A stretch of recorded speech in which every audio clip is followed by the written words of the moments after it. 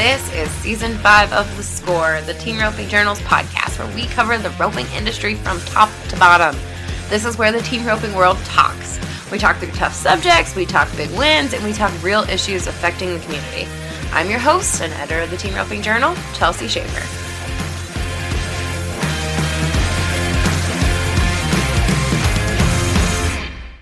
Are you ready to instill the spirit of excellence? Four-time world champion and Smarty founder Alan Bach knows that in order to be a pro, you have to train like a pro. Keeping the roper's needs in mind, Smarty offers an extensive line of training products for ropers of all levels and disciplines.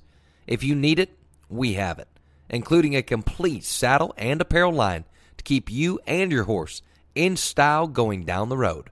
For more information on products, training camps, or our Smarty Young Pro incentives, you can follow us on our social media pages, or you can check out smartyroping.com.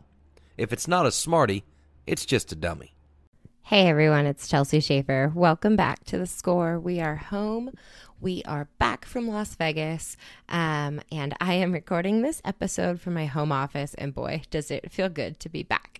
On today's episode, I am going to go over the Cinch Timed Event Championship and everything you can expect from the Lazy E in March. We are already looking ahead to this event, and I want to tell you about who will be competing and a little bit about the payout and the prize money and about the Junior Ironman.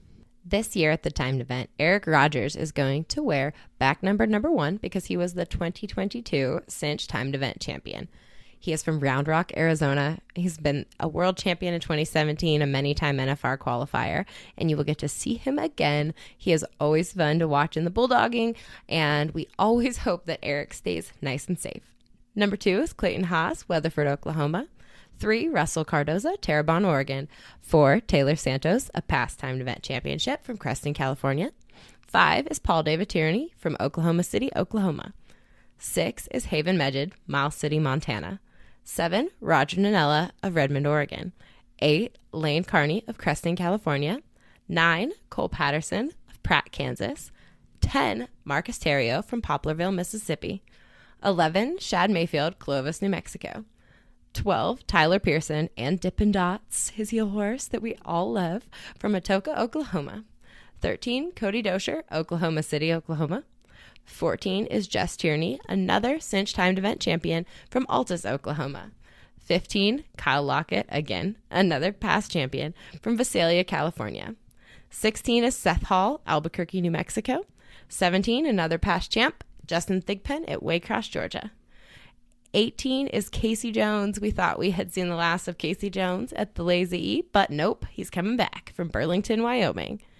And then the 2 rookies, Colby Lovell, the 2020 world champion header, who we all love to see cowboy in the brush in Madisonville, Texas, but we are excited to see him at the Lazy E. And then 20 is Colton Schmidt from Barhead, Alberta, Canada. Colton has lots of creds in the junior rodeo ranks in the all-around, so we are super excited to see him at the Cinch Timed Event Championship in 2023. Now, this year's CTEC dates are March 2nd, 3rd, and 4th of 2023. So we will see all of those 20 guys competing over 5 rounds, 5 head per round in the heading, the heeling, the calf roping, the steer wrestling, and the busting at the Lazy E at the Cinch Timed Event Championships. All right, I'm going to give you all a little preview of what these guys are competing for. In 2022, Eric Rogers walked out of the Cinch Timed Event Championship with a $104,000 won.